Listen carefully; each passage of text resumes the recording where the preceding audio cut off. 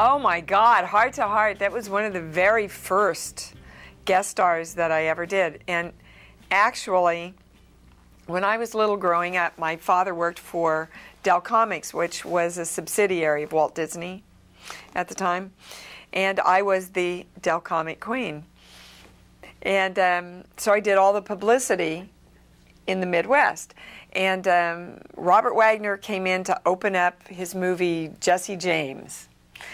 And so I was there with my little crown and my little frilly dress and my banner that said the Dell Comic Queen. And Robert Wagner's holding me. So I was stoked to go to the set the first day and show this picture to Robert Wagner. I don't think he appreciated the age difference too much, which never occurred to me. I was just so excited to go share this whole thing with him. And I showed it to him, and he went, yeah, nice. I don't remember that too much. How old were you? But he and Stephanie were great. They were great to work with. I mean, I was scared to death. I really didn't have my legs. I didn't have my confidence. I just knew I could act. But knowing how to act and being able to hold yourself together with, you know, in a brand new experience with people that season, they were very kind to me. And I remember one of the things, and I still do it to this day when I get ready to work, I do deep knee bends to get my energy up. It's part of my technique.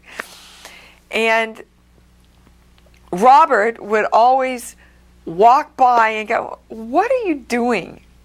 You know, I said, well, it helps me get my energy up. And the first day he went, yeah, okay. And the second day he went, why do you do that? I said, well, it helps. By the third day he was going, show me how you do that. Because you really could see, you can see what it does, you know, with the energy and the stuff. And I just remember it fondly. I remember the experience. I wish I could give you some dirt. No, ask me about somebody I can give you some dirt. Those are the stories we want. I don't want stories like that. That's great.